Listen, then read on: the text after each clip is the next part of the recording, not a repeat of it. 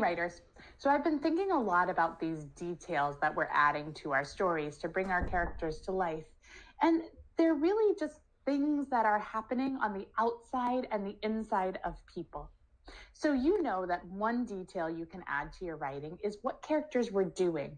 You can make characters move. You also know you can add what you or other people were saying. You can make characters talk. We said that the word for that is dialogue. Today, I want to teach you that you can also bring out what's happening on the inside of you in your story. You can tell what you were feeling, and you can tell what you were thinking. So we call that making people feel and making people think.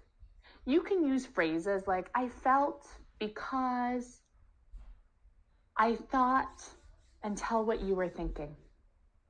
And this can make your story really meaningful. So I want to show you how I do that in my story, just like I've been doing every day. And then you're going to have the chance to try it today. And I really hope you do, because this can make your story really special.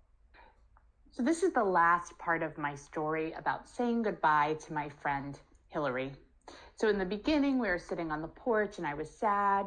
In the middle, my mom suggested that we tell some favorite memories of the summer. And this is the ending. This is the part where we really had to say goodbye. So let me read you what I have so far in this part. It was time for Hillary to go catch her plane. We had a big, long hug. So I'm thinking, could I add what I was feeling or what I was thinking into this part, or both of those things? I felt sad because I knew I wouldn't see Hillary in a long time. That's how I was feeling. Let me add that. I felt sad because I knew I wouldn't see Hillary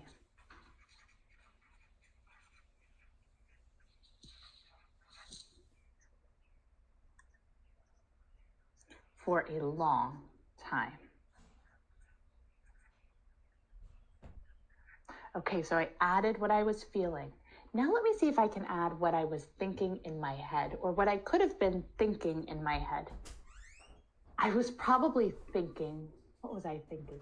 Probably something like, don't go. Don't go, I thought to myself. Or I thought, don't go. Or I was thinking.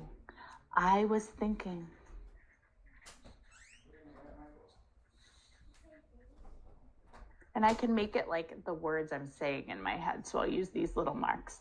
I was thinking, don't go.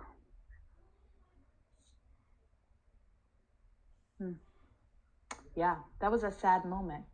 I felt sad because I knew I wouldn't see Hillary for a long time. I was thinking, don't go. So I just showed you, writers, how I can bring out the inside of what was happening to me in my story. I can tell, and you can tell, what you're feeling. You can use words like, I felt because.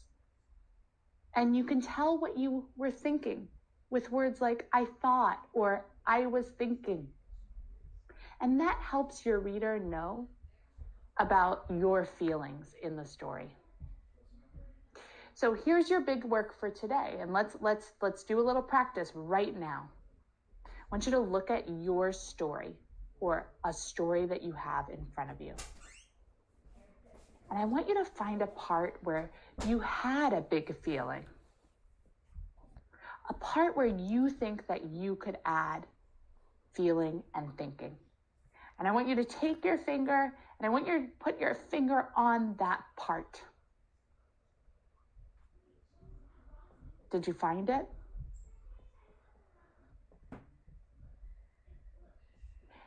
Now, I want you to ask yourself, what could I write here?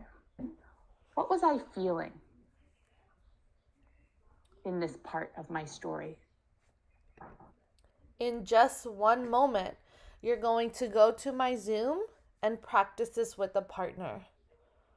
Make sure you're ready to share where you can add what people were feeling and what people were thinking in your story. Van a ir a mi Zoom y hoy lo que vamos a practicar es que vamos a platicar sobre lo que la gente en su historia estaba sintiendo y lo que la gente en su historia estaba pensando.